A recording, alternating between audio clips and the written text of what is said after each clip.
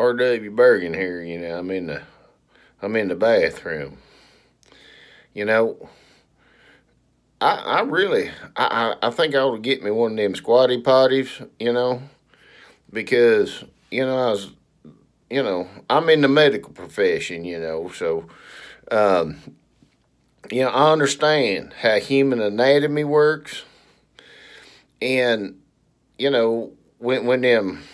when them aliens come down and they made them hybrids, you know, and they designed them to squat and poop, and then someone come along, once folks got civilized and all, and they made the sit down toilet, and I'm thinking what this feller was thinking was that there was going to be that someone's going to come along and they're going to have that iPhone, and they need something to sit on and poop while they're looking at their iPhone, you see.